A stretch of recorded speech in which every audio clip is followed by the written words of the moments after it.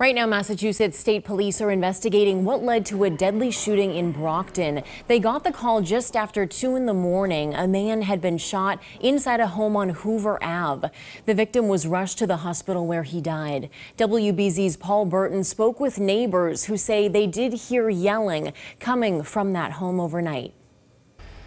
It's sad. Well, somebody's gone. Deadly Easter morning in Brockton after shots rang out inside this home on Hoover Street around 2:15. Investigators say Brockton police responded to a 911 call of a report of a man shot inside. When they arrived, they found 27-year-old Cedric Abreu with a gunshot wound to the chest.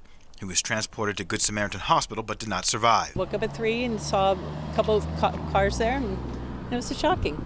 That's very surprising. I didn't expect someone to die. Medina Dansoko lives a few houses away. She said last night she heard people fighting and yelling from the home. It was like really loud. People were yelling, cursing. I guess it was that house because they usually yell a lot. All throughout the day, investigators have been on scene placing crime scene markers in front of the house. A single bullet was found on the street. At one point, an elderly man was carried out of the house in his wheelchair and placed in a car. You can see this woman in tears trying to run inside but is stopped by detectives. Other family members are also told they could not enter the home. Well, it's very sad.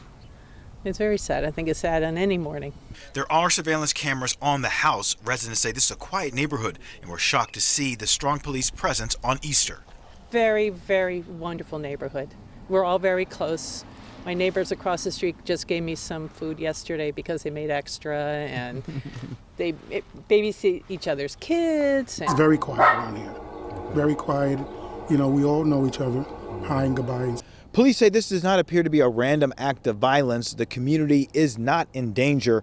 So far, no arrests have been made. The incident remains under investigation. In Brockton, I'm Paul Burton, WBZ News.